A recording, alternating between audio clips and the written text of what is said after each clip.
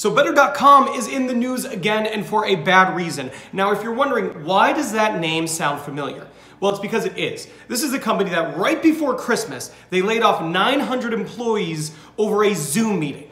Now, you might recall the CEO being very sorry, deeply sorry, going off and disappearing for like a month and saying it was a huge learning lesson and being incredibly apologetic. Well, they are in the news again for another terrible reason.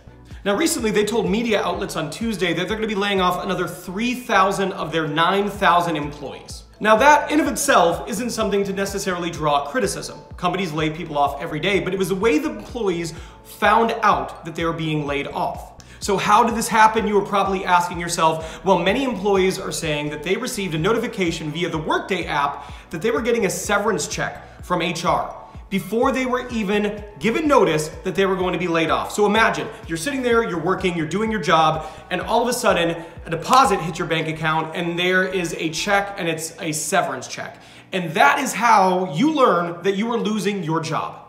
Now, employees are saying no call, no email, no nothing. They were just being given the notice when they received the severance check that they no longer have a job. This is another huge debacle for a company that can ill afford another public relations black eye.